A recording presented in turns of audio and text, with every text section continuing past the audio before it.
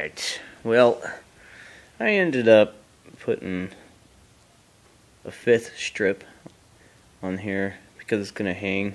Since it's angled that way, it's going to push it out towards the room more. I don't know, in theory, hopefully. Little dimmer switch here.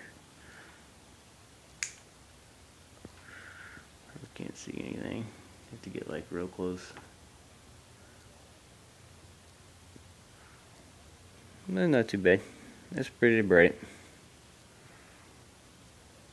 Dim it down, and you know, believe it or not, it's taken less wattage after I put the 5th strip on. I'm a little confused on that part, but it takes 5.73 watts to run that light. This is the voltage and current I have it set at right now. So it's at 9.55 volts, drawing 600 milliamps. So you do the math yourself and see what you come up with.